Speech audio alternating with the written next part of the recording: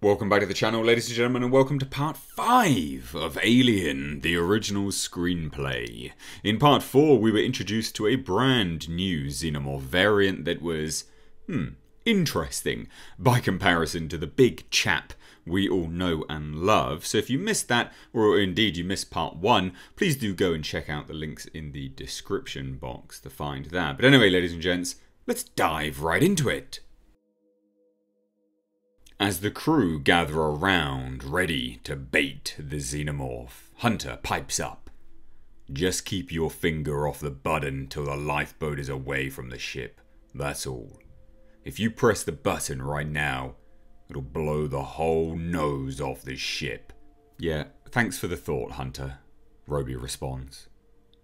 Alright, Roby, we'll be in touch with you on the communicator. Stand aside while we drive it in. Then shut the hatch, launch the boat, and kablooey? Roby knows the drill. The plan is set. Lure the Xenomorph in the lifeboat and blow it up. So Hunter and the captain are back in the ship, stalking the corridors. We've got something on the tracker. It's gotta be it. It's too big for the cat. It must have stopped moving. Let's move. Let me go first. You stay behind me. That's an order. But something's caught Hunter's attention. Something dangling. A tentacle. Some saliva. It's the Xenomorph. And before the captain can turn round, it's launched itself at Hunter. It's grabbed him. She turns. Hunter! Ah! He's pulled back. The Xenomorph, opening its jaws wide, launches its tongue into Hunter, ripping at his flesh. The pain excruciating. The captain turns, runs in with the flamethrower. But the Xenomorph, smart, intelligent, it uses Hunter as a human shield. And the captain just burns her friend alive. Hello, Standard, Hunter! Roby's alone. So, Roby comes down the corridor, trying to find her friends, her colleagues. And all that's left now is the flamethrower, the motion tracker, and an incessant beep, beep, beep. So now Roby is on the hunt. She goes up into the vents and down a flight of stairs. And she sees something, a big ball of flesh. No, wait. Organic, yes. Flesh, no. It's her captain, Captain Standard. She's bound in this sack, and all she can say is, "Kill me!" What did it do to you? No, look. That was Melkonis. It ate Hunter. I'll get you out of there. Get you to the autodock. We see Melkonis is slowly eaten by this sack. No good. It's eaten too much of me. The captain knows what she wants. Kill me, she repeats. Roby sparks the flamethrower and uses the precious fuel to burn her friend alive. So now it's just Roby and the cat. She picks it up and puts it in a suitcase. Kitty go bye-bye. What'll it be, Kitty?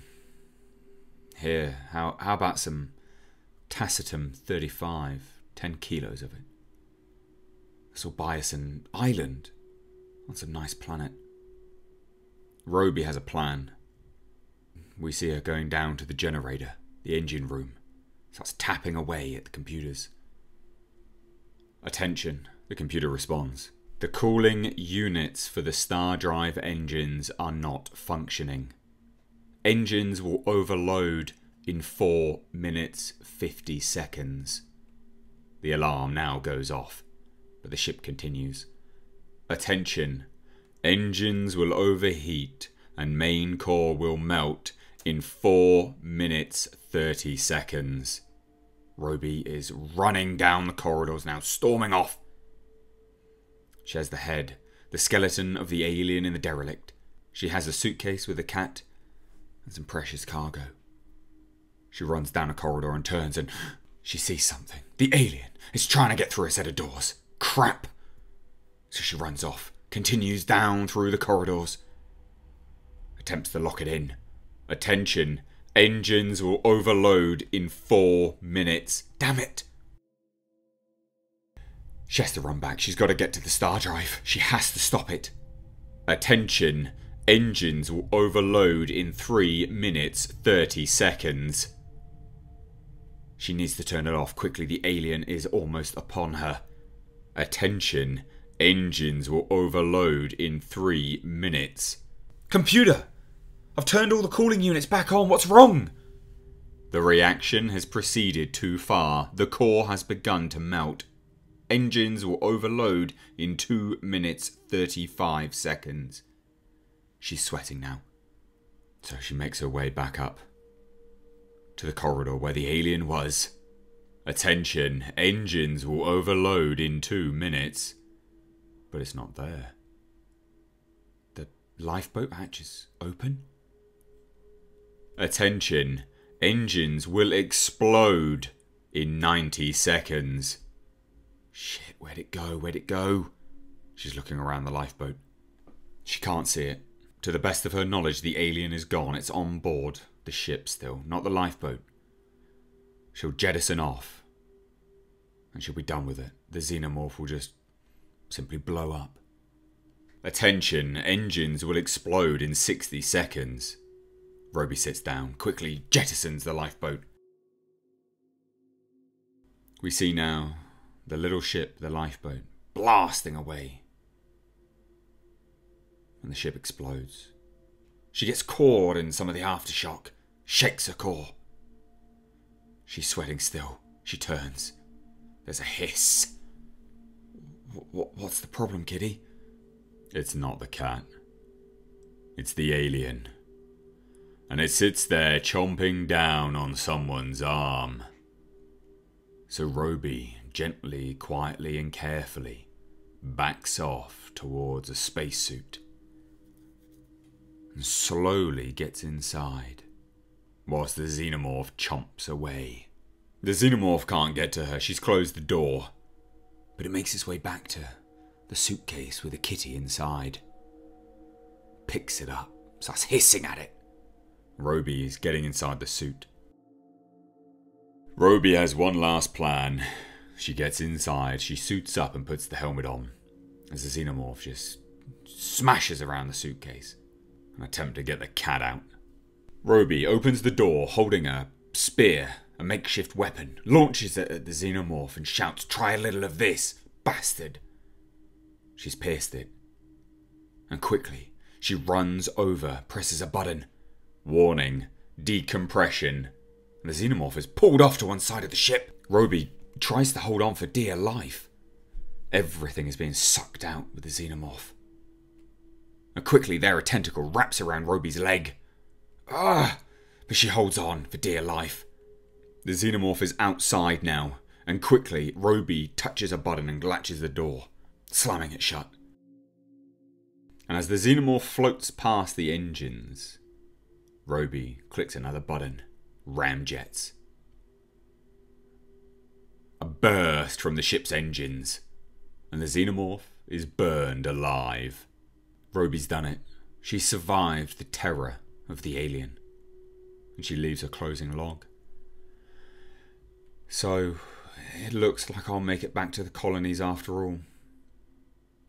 I should be to the frontier in another 250 years or so, and then, with a little luck, the network will pick me up. Incidentally, I did manage to salvage one souvenir out of this whole mess. Poor Yorick here should go at least part way toward proving I'm not a crank. She's got the skeleton head. I wish it was him we'd met in the first place. Things might have turned out different. Come on, Cat. Let's go to sleep. This is Martin Roby, Executive Officer, last survivor of the commercial vessel Snark. signing off. Roby and the cat go into cryostasis as the lifeboat hurtles towards the colonies. The end.